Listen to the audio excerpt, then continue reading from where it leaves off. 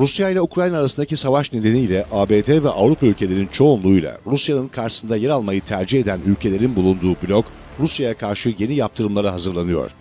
Rusya'nın Avrupa'ya sattığı doğal gazı kesmesi sonrası G7 ülkeleri de Rus petrolüne tavan fiyat uygulaması kararı aldı. Anadolu Ajansı'nın haberine göre G7 ülkelerinin maliye bakanları Rusya'nın Ukrayna'ya yönelik saldırılarına karşı atılacak adımlar ve savaşın küresel ekonomi üzerindeki zararlı etkilerine verilecek tepkiyi görüşmek üzere çevrim içi bir toplantı gerçekleştirdi. Toplantının ardından yayınlanan ortak bildiride G7 ülkelerinin Ukrayna'nın yanında olmayı sürdüreceği ifade edilirken, Rusya'nın işgal girişiminin küresel ekonomide istikrarsızlığa neden olduğu, küresel enerji ve gıda güvenliğini tehdit ettiği vurgulandı. G7 ülkelerinin Rusya'nın saldırgan tutumuna yanıt olarak uygulanan koordineli yaptırımları sürdürmeye kararlı olduğu belirtilen açıklamada, Rus petrolüne tavan fiyat uygulanması konusunda mutabık kalındığı belirtildi. Moskova'nın gelirlerini azaltmayı ve enerji fiyatlarındaki artışın önüne geçmeyi hedefleyen karar kapsamında, rafinerilerin ve ticari alıcıların Rus ham petrolü ithal etmesine yalnızca G7 koalisyonu tarafından belirlenen tavan fiyat üzerinden izin verileceği bildirildi. Rusya Başbakan Yardımcısı Alexander Novak da başkent Moskova'da gazetecilere yaptığı açıklamada, başta ABD olmak üzere G7 ülkelerinin Rus petrolüne yönelik tavan fiyat uygulanması ile ilgili yürüttüğü girişimleri değerlendirdi.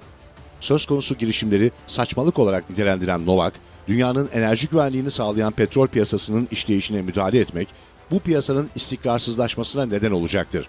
Bu piyasayı tümüyle mahvedecektir dedi.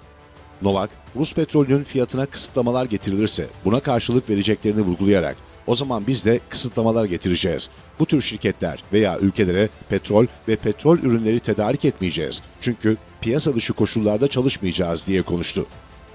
Başbakan Yardımcısı Novak, petrol ihraç eden ülkeler örgütü OPEC ve OPEC dışı bazı üretici ülkelerden oluşan OPEC artı grubunun Çin'in ve Hindistan'ın söz konusu girişimi desteklemediklerini sözlerine ekledi. Başta ABD olmak üzere G7 ülkeleri Rusya'nın enerji gelirlerini azaltmak amacıyla Rus petrolüne tavan fiyat uygulaması getirmek istiyor. ABD Hazine Bakanı Janet Yellen dün yaptığı açıklamada, Rus petrolüne tavan fiyat uygulamasının hayata geçirilmesi konusunda kaydedilen önemli ilerlemeye ilişkin iyimser olduğunu ifade etmişti.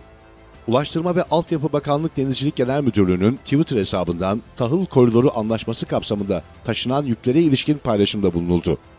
Bir ayda 1.680.396 ton yük taşındı. Tahıl koridoru anlaşması kapsamında ilk bir ayda 1.680.396 ton yük taşındığı bildirilen paylaşımda, yükün %23'ünün Türkiye'ye geldiği, Ukrayna limanlarına yükleme için giden gemilerin %41'inin ise Türk bayraklı veya Türk sahipli olduğunun tespit edildiği belirtildi.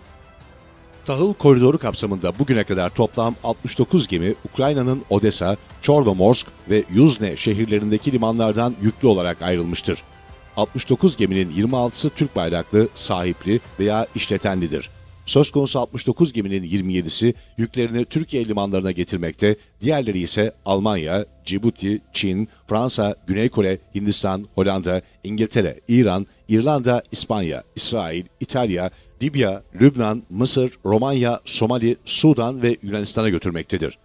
Gemilerle ayçiçeği çekirdeği, ayçiçeği küspesi, ayçiçeği yağı, arpa, buğday, mısır, soya, şeker pancarı, bezelye ve kanola tohumu olmak üzere 10 çeşit yük taşınmıştır.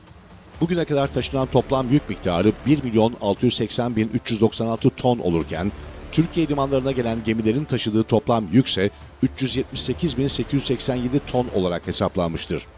Türkiye limanlarına bezelye, mısır, ayçiçeği küspesi, buğday, ayçiçeği çekirdeği, ayçiçeği yağı yükleri gelmiştir.